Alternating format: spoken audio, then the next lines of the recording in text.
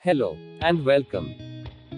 Today I'm going to show you a simple Excel tips on how to shift rows and columns in Excel easily, without disturbing adjacent rows or columns.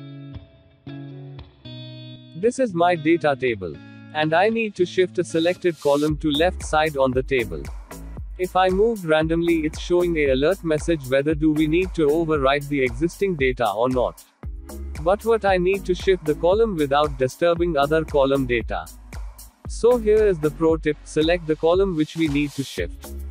Then hold and press Shift key, and position the cursor on the column border, and drag it.